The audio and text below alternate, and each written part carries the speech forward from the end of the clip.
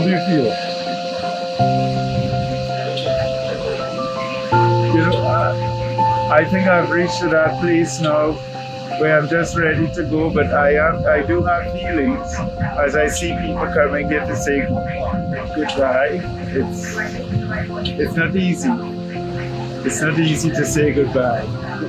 And but I have loved Saint Lucia.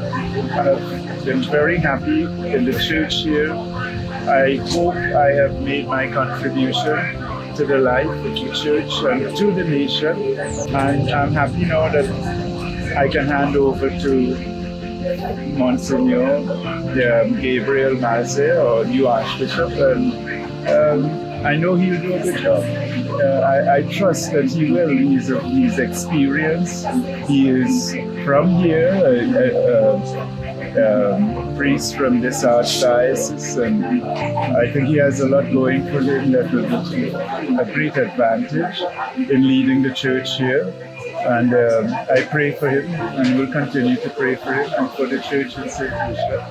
And you know, CTBS will always be close to my heart because you all have stood with me, especially through the pandemic. And I want to thank you all for that. The three of you, Brian, Arthur, and myself, Ronald. And I pray that you will just go from strength to strength, you know, and as you get new gadgets, new cameras, and all these things, that it will enhance the work that you do, because I know you want to produce the best and to give the best of the church here in Saint Lucia to the people of Saint Lucia.